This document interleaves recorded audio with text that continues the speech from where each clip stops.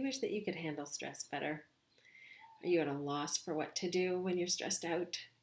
In this video, I'll offer you 3 tips, 3 simple principles for transforming stress. My name is Shulamit Ber-Lev Tov. You can call me Shula for short. I'm a stress counselor. I help busy women and business women transform the effects of stress and trauma so that they can feel good and cope effectively when the crap hits the fan.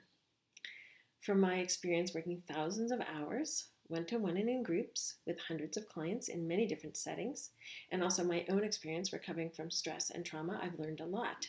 And so I'm sharing what I've learned, so that you can reconnect with your inner resources and reduce the effects of what you've been through. So in the 2 previous videos in this series, I've shared how stress affects the whole body and why you flip your lid when you're under stress. And the links to those 2 videos are in the description of this video. Today, I'll tell you how to help yourself when you've flipped your lid. There are 3 simple principles of stress transformation. In other words, 3 simple principles you can use to help yourself when you've flipped your lid. Soothe, discharge, and nourish. So the thing is, the stressed out brain doesn't respond to language. You probably know this yourself. Have you ever tried to tell yourself to calm down when you're freaking out? Or to quit worrying and go to sleep? It doesn't work, right? That's because the brain responds best to experience, not language.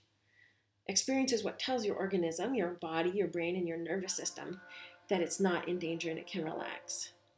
So when you engage in activities that soothe, discharge, and nourish all of you, this tells your body, mind, that in this moment there's no threat.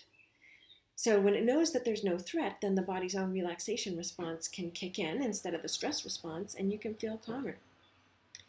Are you curious to know more about how to soothe, nourish, and discharge your nervous system? Stay tuned for the next videos where I'll tell you how to apply these 3 principles so that you can transform your stress. In the meantime, why not sign up for my newsletter so we can stay in touch? The link is in the description. Thank you, from my heart to yours.